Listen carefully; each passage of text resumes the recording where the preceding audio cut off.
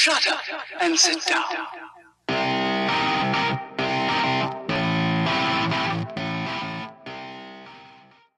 Good evening everyone, it's your man of the hour, the Tower of Power, the living legend of professional wrestling punditry. Hello, my name is Lee Hazel and this is the SteelChair show where we stare into the abyss between what fans want from a wrestling product and everything WWE actually puts out this week. This week it's SmackDown's second brand split pay-per-view No Mercy, and we've really been getting a feel for how the PPV structure is working for them. Personally, there have only been 3 of them so far and I'm already feeling fatigued. Kurt Hawkins kicks off the night by strutting down to the ring with what I can only assume was the first draft of Eva Marie's gimmick. The announcer reels off those Kurt Hawkins / Chuck Norris jokes like he's a 1960s Rat Pack comedian. Not even Hawkins looks like he believes what the announcer is saying about him. I must have missed the part in WWE history where Kurt Hawkins was relevant. I don't remember a single thing about his original WWE run. He makes a surprise reappearance on TV, making jokes that replace Chuck Norris's name with his own, a line of humour that's about as relevant as the Microsoft Zoom, and I'm supposed to care that he's making a comeback? Well, I don't, and I honestly don't know what on earth he did to get signed in the first place. Maybe when he actually starts wrestling on this week's SmackDown, I'll finally start getting it. American Alpha and the Hype Brothers team up against the Vaudevillains and the Ascension next. It seems that in order for the girls to have one more match on the roster, something has to be sacrificed. And the dear little lambs in this case have been the tag team division. The heel turn of the Usos and the glory of Heath, his kids and his pet Rhino have converged into one storyline, leaving all the other tag teams with nothing to do. Once again, the most exciting tag team on the roster, American Alpha, have been left off the main card. This continues to be the most baffling part of the SmackDown brand. Perhaps you think that a little bit fanboyish of me, but they are by far and away the best tag team on the roster and the whole division is weaker when they aren't in the title picture. They don't even have a strong storyline at the moment, and their directionlessness is emblematic of the entire tag team division at the moment. Regardless, American Alpha do get the win with grand amplitude. In what has to be said is a dictionary definition of a dark match. No story, no stakes, just WWE saying, here are the people you like, beating the people you don't like. It's a wasted opportunity to get something rolling with the tag teams on the lower card, especially the Ascension and the Vaudevillains, who are much needed heel teams in a waning division, and both of whom are in desperate need of reinvigoration in the fans' eyes. The first match going into the pay-per-view proper is a match that would usually be in the main event. The only time I've ever seen the title fought for in an opener is in a joint brand production, where the more important belt is given the traditional main event status in the final match, while the secondary belt is given the opening.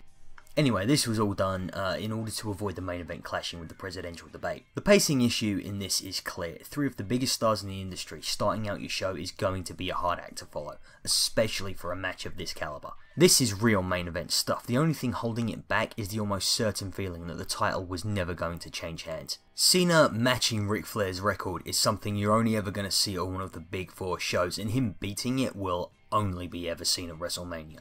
Each man in the match had well-defined roles that perfectly suited their offense. Ambrose is a street fighter, Styles is a high-flying technician, and Cena is an unstoppable powerhouse. This was 3 men working the things that they know best and that they are the best in the world at. Crucially for me, this one didn't use Ambrose as a sacrifice to protect the legacy of Cena when he predictably doesn't win. AJ looked heelish as he kept the belt through the use of a chair shot and despite tapping earlier in the match, although I do worry that they are making the same mistake with him as they did with Rollins last year. Heel or not, the champ must have a sense of legitimacy to him, otherwise it devalues the belt. I mean, AJ Styles does have a huge sense of legitimacy to us because we've seen what he can do in ROH and TNA and New Japan, but in the eyes of the casuals, he might die a death as just another star that was pushed too far and on too little.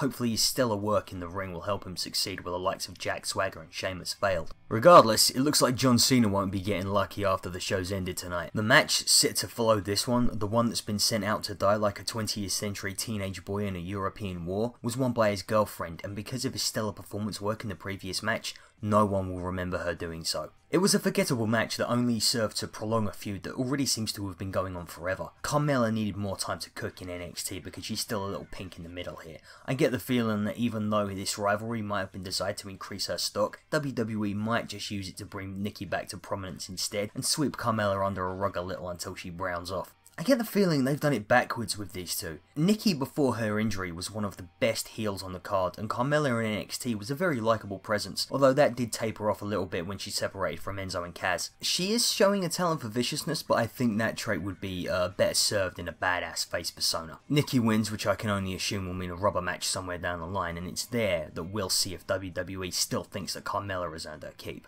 Heath Slater and Rhino defend the tag titles against the Usos next, and every time I read about Heath Slater, I feel like the Grinch's evil stepmother. I just don't get it. Funniest bits about him and his kids is when the crowd all holds up signs saying that they all want his child support. But that's what the fans have added to the story, not something that Heath himself has done. And it mirrors my feelings about Damien Sandow during his time as the Miz's stunt double. I didn't find that funny either. It was only really made funny by the fans, by people outside of the ring, not inside of it. And when it's up to the audience to make the fun for themselves, someone has failed. Scripted comedy rarely works in wrestling. You know, it's got to at least seem off the cuff in order for it to be any good. Another thing it needs to be is brief. Heath and Rhino winning means we'll probably have to put up with their antics for another 6 weeks at least. It's another case of WWE milking a joke long past the point where the cow has keeled over and died. They can't just let something reach a natural and logical conclusion here if there are t-shirts to be sold and 10-year-old Asian children to chain to sewing machines still. I'll confess, I like my tag teams to be tag teams. That's what the tag team division is for. Sticking two singles wrestlers together is cheating, especially when they're just held together with blue tack and duct tape like Rhino and Heath Slater are.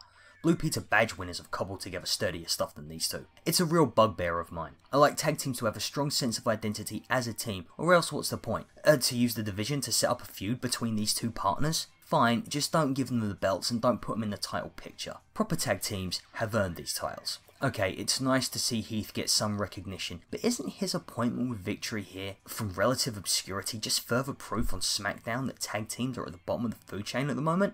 The match itself was fine, the Usos looked credible heels and they kept up their convincing gangster act well, although with their new wardrobe they look more like models from the Gap. And there's nothing wrong with Heath and Rhino in the ring, they just don't capture my imagination like they seem to have done with everybody else. And now here's a match that should definitely have been on the kickoff show. Jack Swagger versus Baron Corbin. They clearly don't have enough belief in their own wrestling ability to keep the interest of the fans if they stay inside the ring for too long, so they almost immediately go to the outside using what I've come to call bums rush wrestling, where both guys just try to take each other by the collar and the seat of their pants and chuck each other into barriers and announce tables and such. Bret Hart calls it easy wrestling. But there is a bit where Corbin gets Swagger's hand caught in between the stairs and the ring post, and from there Swagger sells the injury pretty well, and Corbin does look vicious going after it. Corbin wins and gets another chance at proving himself to management and the crowd. Next is a match that Dolph Ziggler quite rightly said should have been the main event on the card. By putting his career on the line for the Intercontinental title, Dolph has reinvigorated this rivalry for the second time in 2 months. We should all be sick of this, it should bore us to death, but Miz vs Ziggler doesn't. These two have come such a long way, but what surprises me most though, is that Dolph wasn't this good when he was fighting for the world title at SummerSlam. And my only answer to that is that he must just get on better with the Miz as an opponent. You know, if you watch on the WWE Network, they've got the Ride Along series, and in one episode of that, it showed these two, and they seem to be pretty decent friends, you know, they're both Cleveland boys, and they have a rapport that has allowed them to produce not only these great matches, but this epic storyline to connect them. Dolph is really reaching in from deep within to win the title from The Miz, and Miz is pulling out all of the stops. All of the stops. The ice spray from Maurice, the turnbuckle, the Spirit Squad even came out. Although the outcome is somewhat telegraphed by certain little touches throughout the match. Firstly, Dolph is repping the cancer charities hard with his pink ring attire. By the way, him in pink, best since the Hart family. He's earned the right to wear that colour. But you know WWE aren't booking a cancer charity to lose. You know, they might have done so in the Attitude Era, but not now. Secondly, whatever Dolph has done to earn his current position as lovable loser, even he cannot lose his career at the hands of the Spirit Squad. Give the man some dignity at least. Miz really is one of the best heels in the industry. He knows what his strengths are. He's an actor, so he acts. Before the match, he raises the belt higher than the Hollywood sign. He holds it above his head for so long, I start to think he's been doing too many pull-ups and he can't bring his arms down. The ending of that match, he is the polar opposite. I've never seen such a genuine expression of misery in a WWE ring. A face like a smacked ass is right if it just spent a full working day in Helga's house of pain. He looks like a man who, after a lifetime of believing a romanticised portrait is his reflection, he finally sees his real visage in the mirror for the first time. Fantastic match, and typically for WWE programming, it's all downhill from here. The next match is Alexa Bliss, and she's supposed to be facing Becky Lynch for the SmackDown Women's title, but Alexa Bliss clearly has not been saying her prayers. Not only is she denied her title shot because Becky Lynch is ill, she's booked to lose her match against Lynch's replacement. Booking her to lose just doesn't make her look weak, it makes the whole division look weak. She's beat a bunch of wrestlers for the chance to fight for the title, and now she looks like a fraud. I would say she deserves better than to be thrust into the spotlight only to be jobbed out, but her walk towards the end of the match might just prove WWE's point. Then again, Naomi wasn't blameless either, she had her own fair share of botches. The actual main event of the night is Orton vs Wyatt. There are a number of reasons why this made the main event over the Miz and Ziggler Intercontinental title fight. Firstly, there were segments throughout the show teasing the fight and Wyatt's abilities as a supernatural force. Secondly, Orton is a bigger star than Ziggler and Miz. Thirdly, it had the flashiest finish. Let me denounce those one by one. Firstly, the segments that led up to the main event were bullshit. They reminded me of the stuff that The Undertaker would pull in his feud with Orton back in 2005, only instead of Bob Orton's face dripping with blood, we have this gutless PG version that looked like the kind of special effects that they use in an old Goosebumps TV show. Secondly, Orton needs to put in a few more decent performances if he wants to be higher on the card than Miz and Ziggler right now. At least, he would have to in the world I want to live in. Thirdly, that finish was as anticlimactic as an OAP's orgasm. I know we're not supposed to pine for the days when wrestling had soap opera finishes that made EastEnders look like Downton Abbey, but come on. This was the watered down Diet Coke version of a finish from the Attitude Era that only serves to remind us how much fun those finishes could be if they were done properly. The match itself was sluggish and suffered immeasurably for coming last on a card that had two excellent matches that couldn't live up to either. I didn't even care that Bray Wyatt got a win, a desperately needed win, and I'm a Bray Wyatt mark. I guess it's because he wins matches all the time, just people don't notice.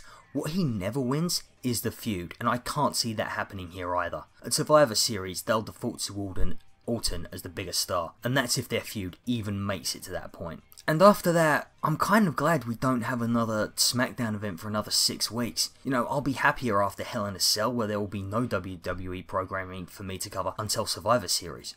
You know, I sound really down on wrestling at the moment, but I'm not. We had 2 Match of the Year contenders tonight, and then that makes shows like this, you know, really worth watching. But we also had a bunch of matches that really make the struggle to justify 2 pay-per-views a month even more difficult. It's overwhelming, and for Europeans it's exhausting, because we have to give up a night's sleep every 2 weeks just to cover these events, and put up our thoughts on them while they remain relevant, he says while publishing a review on the Thursday after the event has taken place. I like the more laid back WWE and its focus on wrestling and not sensationalism, but there's so much crap around the diamonds. No, not crap, that's unfair. Some of it is, sure, but the more apt comparison would be sand.